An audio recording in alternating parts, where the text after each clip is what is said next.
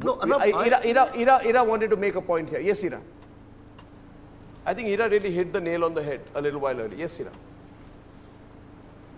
Arnab, it's not a matter of business at all. Because what's the harm in supporting her? There's no harm in it. It's just it's additional revenue, or there's no harm in generating support of a actor, even if she's only done one film.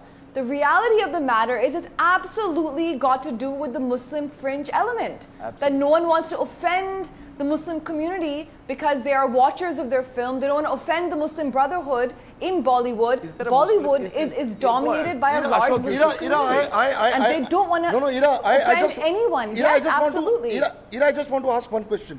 You're talking about Muslim. This is the reality. There's not much of a business element. Ira, you're talking about business. Ira, you're talking about business and Muslim community. You think that the Muslim community is such an idiotic community that they follow what these Maulanas are saying?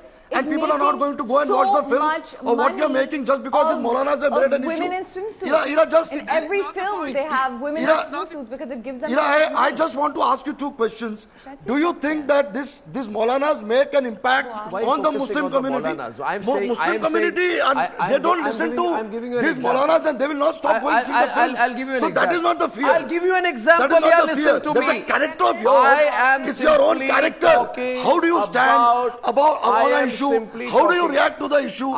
It is your own character. So it's not that Muslim community.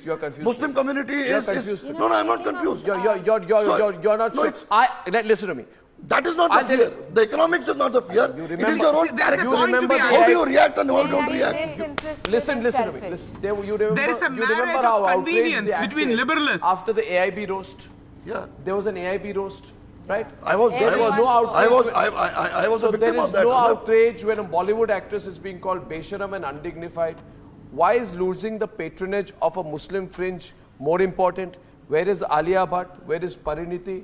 Where is Sonakshi? Where is Karan Johar right now? Saif Ali Khan, while discussing Sonu Nigam's Azan tweets that religion should be a private affair. Why does he not talk about religion being a private affair when a Muslim fringe relentlessly abuses Fatima Sana Sheikh on social media? Why won't you stand in solidarity with her? Randeep Huda was so active on his Twitter page criticizing DU student Gurmehar Kaur's video about peace and calling her a political pawn. Why is he not speaking right now about Fatima Sana Sheikh when she's being told have some shame during Ramzan? Why are they so scared of taking on the Muslim fringe? If Bollywood is scared of the Muslim fringe, it doesn't send a very good sign, does it? And speaking